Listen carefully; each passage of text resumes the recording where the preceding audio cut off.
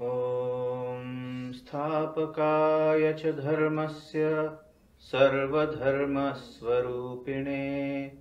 अवतारवरिष्ठाय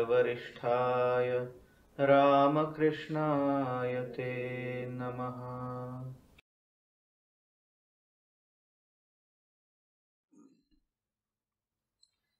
Dear friends, welcome to the study of the Bhagavad Gita, and we have been revising the 4th chapter.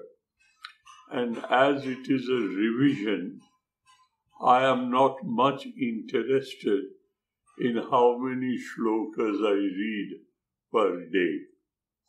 My intention is that we study it in such a manner that it helps us to transform our egocentric personality into the divine. This is the main theme of the study of the scriptures of all denominations and religions. How to achieve that state of awareness where nothing in this world can disturb you. What to speak of disturbing you cannot touch you. What to speak of touching you, it cannot reach you. You are much above all the difficulties and man-made silliness of this life of ours.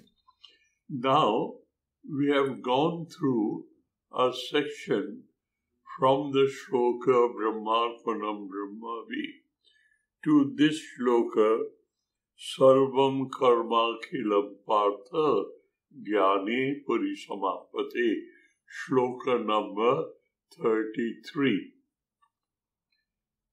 The main theme that we have studied all this is various procedures, various methodologies, various techniques by means of which a person can manage his own or her own personality in a single directional oriented manner. That is, while in this life, I should know myself. And as many humans we are, so many are the paths. But each human has these 4 faculties: rationality, emotionality, ingenuity, and determination. So, making these 4 faculties of a human, our scriptures have excelled in teaching us how we can reach that goal through absolute rational method known as Jnana Yoga. How to reach that goal through the method known as method of emotional identity, Bhakti Yoga. How to reach that goal by human ingenuity of performing the duties of my life, day-to-day mundane duties, how that can be converted into a worship of the divine. That is Karma Yoga for you. And behind all this, you need a total control on your mind. If the mind is not under your control, if the mind keeps on roaming around all over the place, you cannot be a Jnana Yogi, you cannot be a Bhakti Yogi, you cannot be a Karma Yogi. Raja Yoga is an essential, indispensable part of all yogas, and how it is to be performed through the flow of life. Life is an unending flow of activities and experiences. And purpose of our life is to profit ourselves from that experience. So we had now gone through a section where it is a summation of some sections of Patanjali's Yoga Sutra, the psychic method of controlling your metabolic process, that is, the movement of your mind and your body, and you direct it in such a manner that it leads to your desired goal. And we have come to the conclusion of these discussions in shloka number 33. We are now to move on to shloka number 34. What does he say? A very honest, diligent student. He has studied all these shlokas with great care. And he feels, I need somebody who has gone through these procedures, who has achieved that goal, who knows the ups and downs, difficulties and frailties of this journey thoroughly well, because he has walked this walk. So if I can get such a person, he will be my best guide. It's absolute commonsensical. Mind and intellect doesn't take you to any conclusion. That is why in our scriptures, mind has been defined as Sankalpa Vikalpa Atmak. Variation. And similarly, Buddhi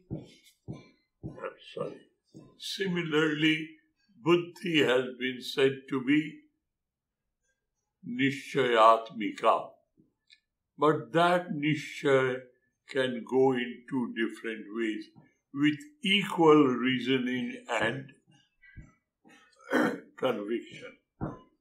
I've given you an example sometimes during the study of the classes why Buddhi has to be concretized and reinforced by experience. Now I'll give you that example again. It's a real fact incident, not a story. Sir Rajbihari Bose was an excellent, par excellent lawyer, a jurist. He was unbeatable in his subject, and he was the crown prince of lawyers of Calcutta High Court in mid-20s and 30s. But he was under total influence of alcohol. He said alcohol stimulated his thinking. But sometimes, however he may say, he was occasionally disoriented. One day what happened? He was ready to go to the High Court to attend his duties, professional calling. At the gate of his house, he finds a very young girl with a sucking baby in her arms, sucking mother's milk, and a frail little girl, almost like a girl. And as soon as he saw Sir Bose, he fell at her feet, weeping and wailing and asking for protection and help of what? Her husband has been implicated in a murder charge and they are going to hang him. Where do I go with my child?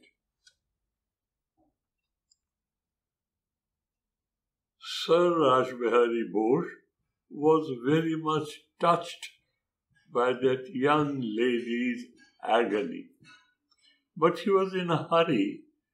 He told his first assistant to comfort this lady, hear from her all that he has to say, and see what is it.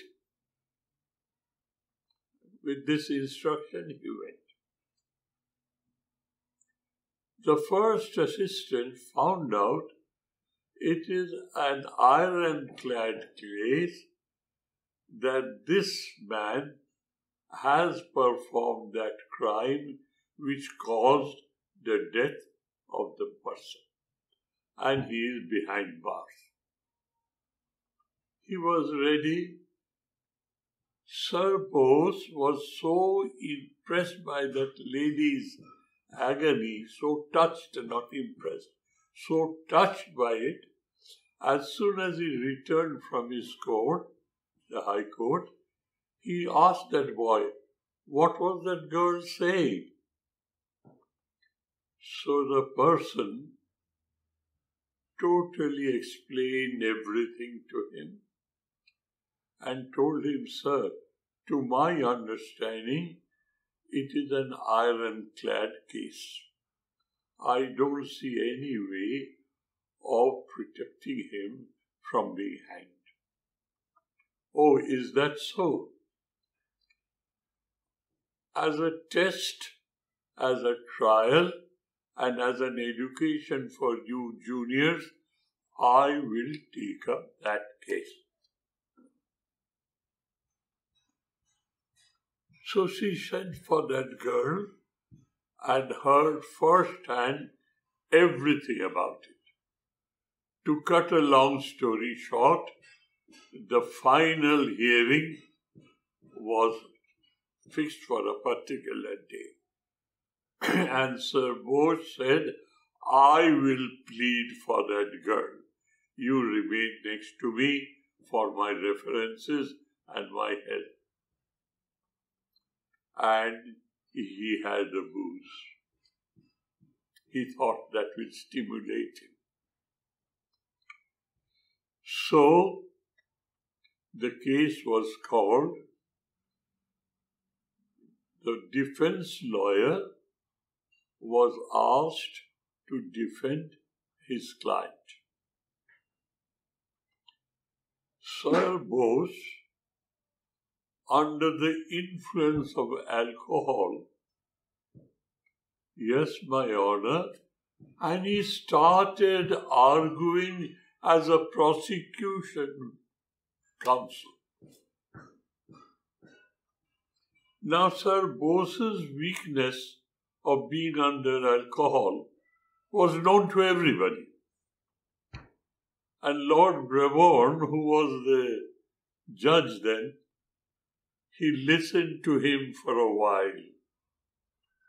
And he saw the way Sir Bose was going, it will be an ironclad case and that man cannot be saved. To be fair to sense of justice, Lord Brabourne said, Sir Bose, my papers show you are here to defend your client. Please, though it is an incident, a story, but I am striking at a point which will live with you during your study life, when you study the scriptures. Immediately, Dr. Bose Sir Bose got oriented. He understood what he has been doing. Now look at the ingenuity, smartness, and intellect of that person. He immediately woke up, as it were. He says, "Yes, my lord, yes, I'm here to defend my client. Before I defend my client, I am placing before you what my learned friend, the counsel, the prosecution counsel could have said." And thereafter, one by one, he absolutely torn into threads the argument of prosecution that he had done, and the prosecution had not a word to say. He again dismantled the castle that he had built up. Rationally, he concluded in one direction, rationally he concluded in the other. So which direction you go? The direction is the goal of the scriptures. I have to be one with God. So in our Indian school of philosophy, there's the worst materialistic philosophy known as Charvakas. And their motto is Javad Jivet, Sukham Jivet, Rinam Kritva, Ghritam Privit. As long as you are alive, live happily. If required, undergo an enormous death to have the best of everything aboard. Why? Bhashmi bhute sharire me punaragamana kutaha. When this body is burnt into ashes, who knows where I come or where I go? So, let us make merry of this life. This is a school of philosophy prevalent in India, and the school of Vedanta prevalent in India, that I, in my lifetime, get rid of my ignorance and bondage, and I reach my goal. Now, let us come back to the text. It is a double-edged sword. Rationality is a double-edged sword. If you want to prove something tilting this side, you can with infallible logic. If you want to tilt that side, you can with infallible logic. What is true? The central point, what the scriptures say, your rationality should amalgamate with the wisdom of the scriptures. So now we have read from 24th to the 33rd shloka hundreds and different of methodologies, procedures, techniques, performances, yajnas.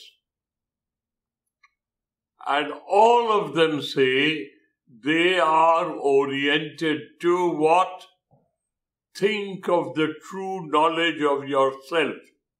Ayamatma Brahma is the burning fire. And all that prevents you from knowing that is being given to the fire to be burnt out. And you are absolutely smelted, burnt, pure and clean. This is the main theme of all these shlokas.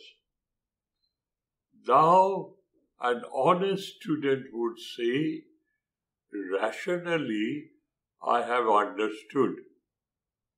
But how do I reach there? How do I go there? I am rationally convinced that I must burn away my dirt, my dross, my frailties, my follies. I burn away by the fire known as fire of knowledge. Jnana Agni. Agni Swarup Jnana, which burns away dirt and dross. That much I understand rationally. How do I practically go about it? Please remember that rational understanding and experiencing are two different states. The word knowledge is used in English, whereas jnana and anubhava, swanubhava karanam, you make it a part and parcel of your being by experiencing. How do you go there? How do you reach there? Who helps you? You have intellectually convinced me that Jnanagni Dagda Karmanam Tamahu Panditam Buddha. It's in the Gita. That Jnana Rupagni burns away all my sanskaras and karmas, and I am pure and simple. This Jivatma converts itself into Paramatma. This Atma knows it is Brahman itself. Therefore, shloka number 34 is necessary. What does shloka number 34 say? Tat Viddhi. Here, Viddhi again in English will be translated as to know.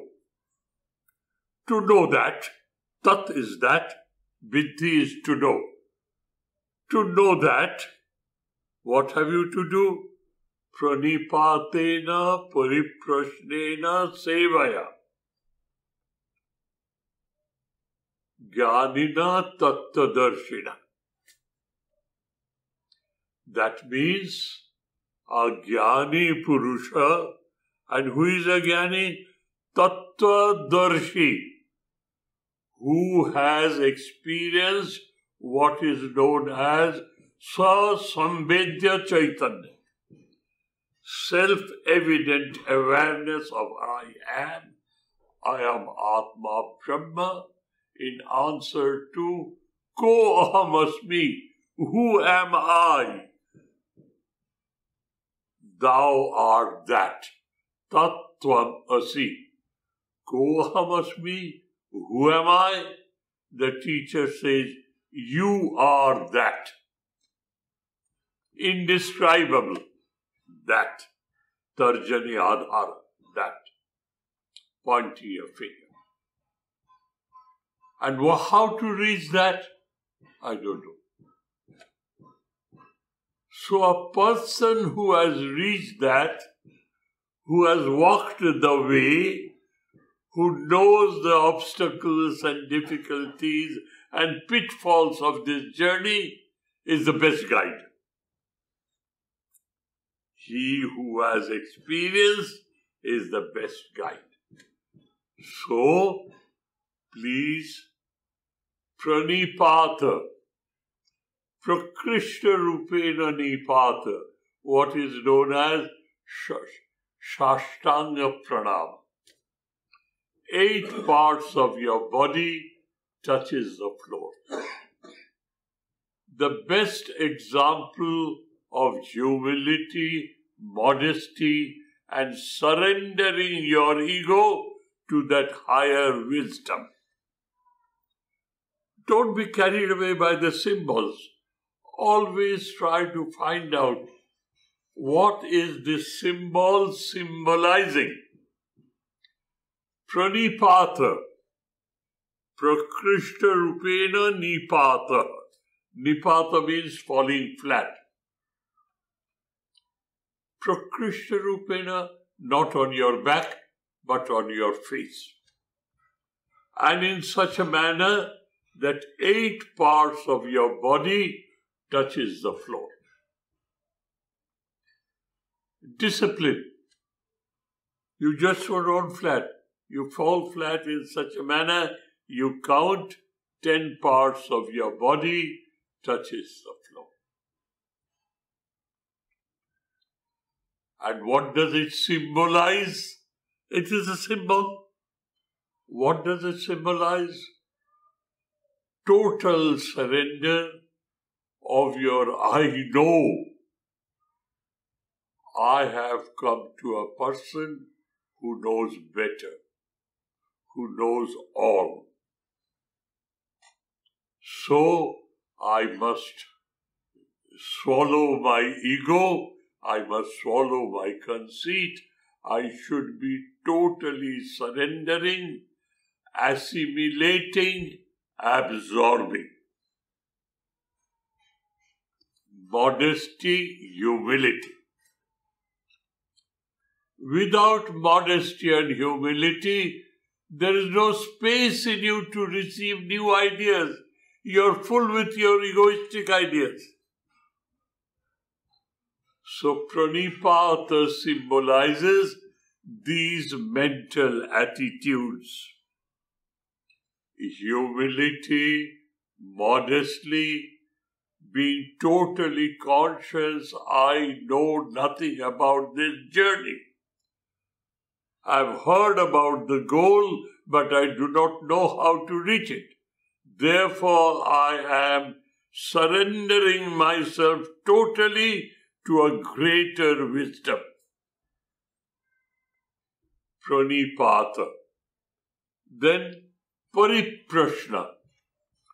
Prashna is questioning. What is that questioning? Ko ahamasmi. Who am I? Katham aham bandhosmi. Why I feel I am in bondage? I am not free. Why do I feel that way? What is the reason? And how to get rid of it? How do I achieve mukti?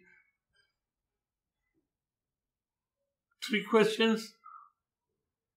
As simple as that. Pariprashna means you keep on asking with humility, modesty. That means you are assimilative, you are absorbent, and you have suppressed your ego to the farthest extent, and you are waiting to fill up yourself with the wisdom of the divine. By relevant, pertinent questioning. So you see, questioning is not prevented, but questioning must be relevant. In Sridharananda Upanishad, Mahati Prashnasi Gargi, Shira Nipatita. That is, your head will fall to the ground because you are arguing for the sake of arguing. Ati Prashnasi. Don't go beyond the relevance. Prashna should be relevant and to the point. Pranipata, pariprashna, and seva. Seva means those people having achieved the goal has spent their total life after that, to chase after that. And having achieved that, they are absolutely physically worn out.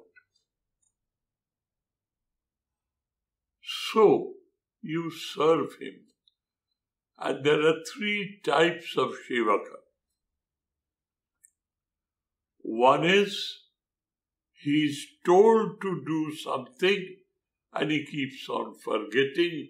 He has to be told the same thing over and over and over again. That's the worst type of Shiva. Who is Madhyam? He is Adhama. worst. Who is Madhyama? He is very obedient, very retentive, but he has to be told. Madhyama Seva. Efficient doer. He looks after the Guru totally. But he has to be told to do so. He doesn't use his brains. And who is Uttama Sevaka? He foresees the requirement of the old man, and before the old man can say, "Give this to me," it is ready before he asks. Uttama Sevaka. So Sevaya means you serve him as Uttama Sevaka, not Adhama, not Madhyama. So now listen. Tad Viddhi.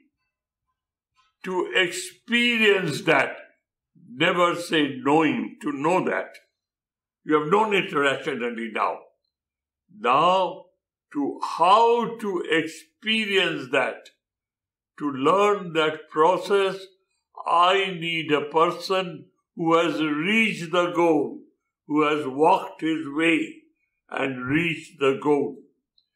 And to that person, I am totally humble, totally modest, and I have totally surrendered myself to a higher wisdom.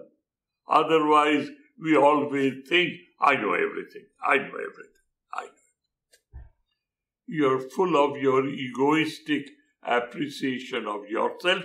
There's no space left to absorb something new. Pranipata Pariprashna Sevaya. To whom? Tattadarshi Jnani. He is knower and he is an experiencer. Both.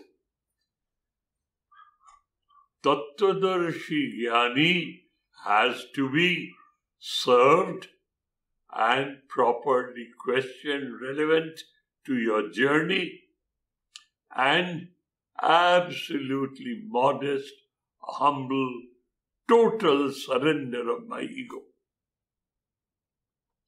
If you can do so, Upadekshanti. It's a grammatical usage where such a person, if such a Sevak is there, he has no other way but to share his wisdom with him. Upadekshanti. Upadesha Bhakshanti. Upadekshanti. He has to pass it to him because he has approached him in such a manner that it is his bounden duty not to die with that wisdom, but to live it to the other generation. That is why generation to generation to generation, the concept of Jivanamukti is still available to us. So please don't read this shloka as a beautiful shloka. It is full of symbolical suggestion, and please kindly go and find out what is it suggesting. Let me read this shloka again.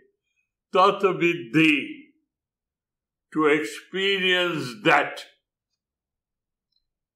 Pranipata Pariprashna Seva. Pranipatena by, Pariprashnena by, Seva by, Sevaya. Jnani Tattvadarshi. You approach him, and when you approach him in this manner, the symbols have been said, you approach him with this attitude, he is duty bound to get you by your hand and reach you there. This is the essential meaning of this shloka. Now, with this, a new section starts. It is said always that a man with common sense, he is within his rights to ask, what do I gain? You are only talking to me about disciplining myself.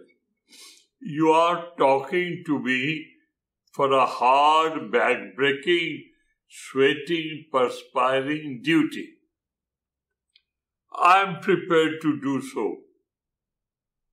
Along with it, I do have the right to know what will happen to me.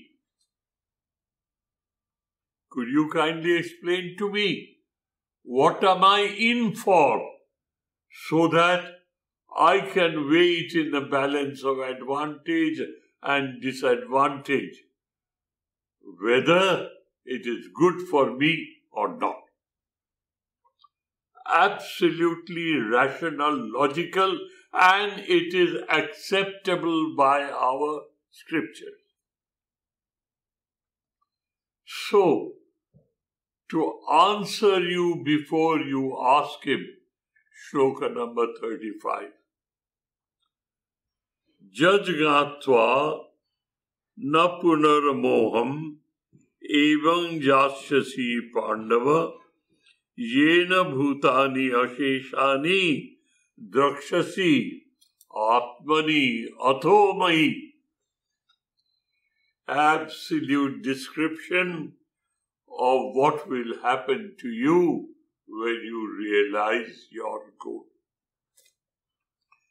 Please read it very carefully, and the previous shloka and this shloka are symbolized, but remember the suggestion behind the symbols. What does it say? Jajgyatva, knowing which, experiencing which. Jajgyatva means knowing and experience which. Na punarevam moham jasyasi pandava. Na punar moham evam moham jasyasi pandava. Hey Panduputra Arjuna, having reached that goal, having experienced what I am Atma Brahma, in answer to your question, Ko aham asmi, who am I? The answer is Tattvamasi, and you experience I am that. I am Atma Brahma. Jajgatva. This is the content of your experience. I am that. No more my worldly credentials stick with me. I know it is all transitory, ephemeral, therefore wrong, not real. It appears to be real, but not real. I understand all that when I reach there. Jajgyatva punaha. Puna means again. Mohameva na jasyasi. This type of ignorance will never, never, never come back to you again.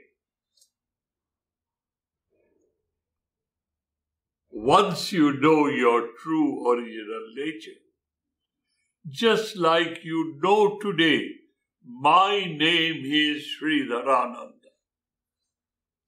Even if I am in deep sleep, if I call you by name, you will wake up.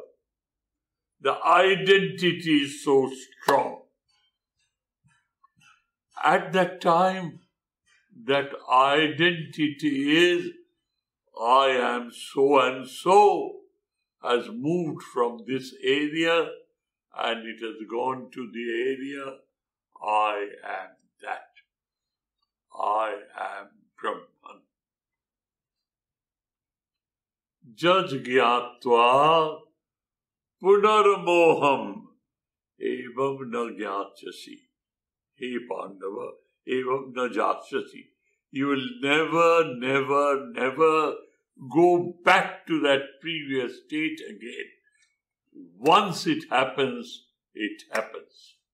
It stays on eternally. And what is the quantum of that knowledge? What happens to you? Do you grow two horns and a long tail, as Sri Ramakrishna used to satirically say? What actually happens to you?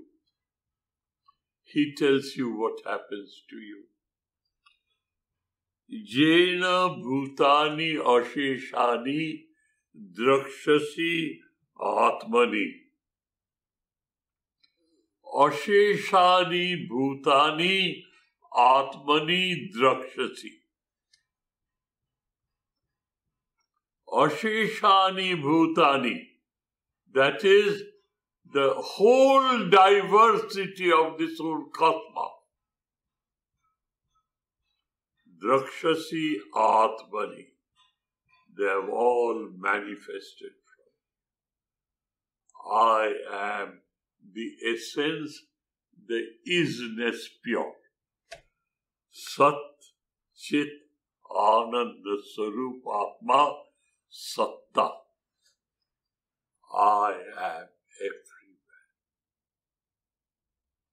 I am infinite, that is, space cannot divide me.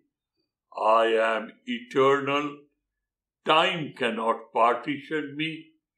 I am immutable, cause and effect law does not hold on me. Therefore, I am absolute. This is what happens. Jajgatva. And what you feel heart of heart as a human being. Sarvani bhutani atmani drakshasi. And when you are more mature, that absolute will appear to you. Atho mai. Vasudev had a form. You will see me in that form. That means your saturation is so complete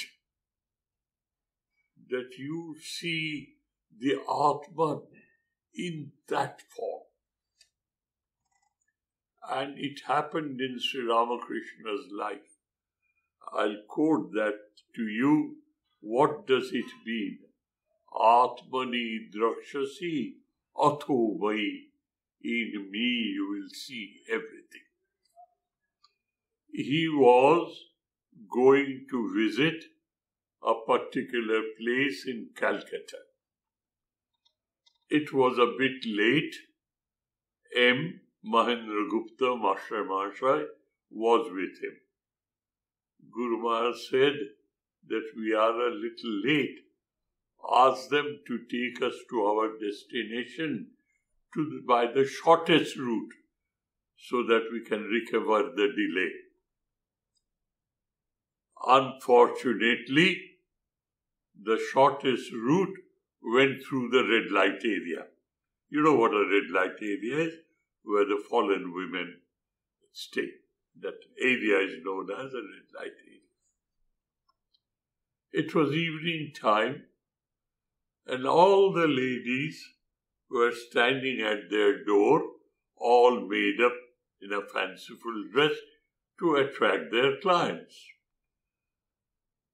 And M was feeling very, very embarrassed that why should we go through this area? And what happens to Sri Ramakrishna? He looks out of the window and sees all those girls, those ladies. And as and when he passed one door to other, and he says, "Oh dear me, mother, I left you in Dakshineshwar temple. And now, out of sheer affection for me, you are everywhere here.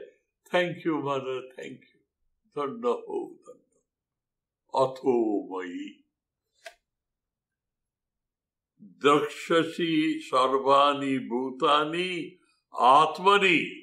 And finally, if you are a follower of me, that is Avatara Rupa, you see me everywhere in that form. Just imagine what is that state of awareness. Let me read this shloka again. Jad gyatva na punarmoham evam jasasi pandavaha jena bhutani asheshani drakshasi atmani atho mahi. Thereafter, with further maturity, you see me everywhere or see everything in me. To see everything in me is a literal grammatical translation. But psychically what happens, that your whole chitta, the whole mind stuff, the whole personality, because of constant prayer, constant remembrance, constant effort to identify myself with that, you be and become that, and thereafter your Ishtadeva, your Ishtadevi is manifest everywhere. That is the topmost state of spiritual realization. So, dears, let us stop here, because these two shlokas are really very, very important for people who really want to know what is that spiritual achievement known as spiritual wisdom.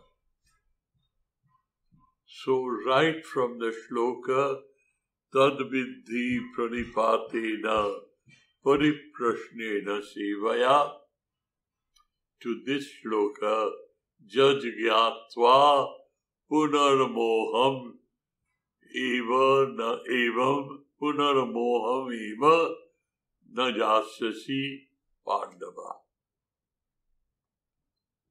Jena sarvjena bhutani asheshani drakshasi atmani atho vai. Thereafter, atha means thereafter, you see the whole cosmos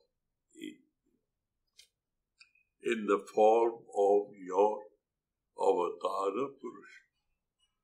Thank you, dears. Thank you ever so much for your patience. May the Divine bless us all. We'll again meet next Sunday to carry on the study. Thank you. Om Shanti Shanti Shanti Harihi Om Tat Sat Shri Ramakrishna Arpanamastu.